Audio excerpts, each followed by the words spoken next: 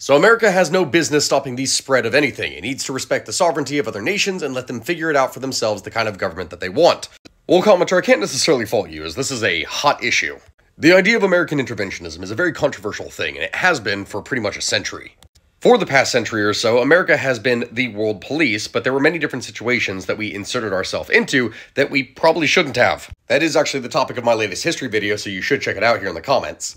But let me provide you with an example real quick.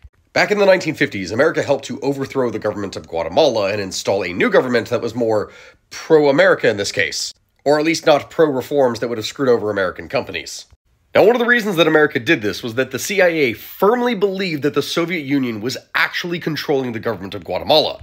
And after the coup, they tried to prove this, but ended up not being able to find anything to corroborate their story. Which, as you can probably guess, did not look good internationally. I covered this more in my video, so you should check it out here.